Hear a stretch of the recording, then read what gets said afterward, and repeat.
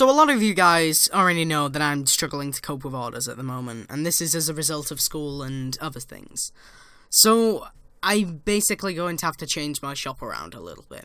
My products will be unaffected by this, but I'm afraid my intros and any other ordered product will be it'll have to go up in price, particularly 3D intros. I think I'm going to have to put it up to $20 or something like that.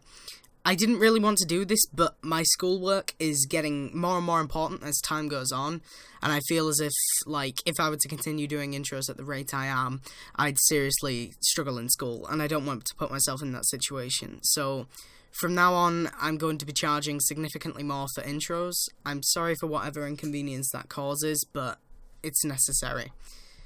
Sorry.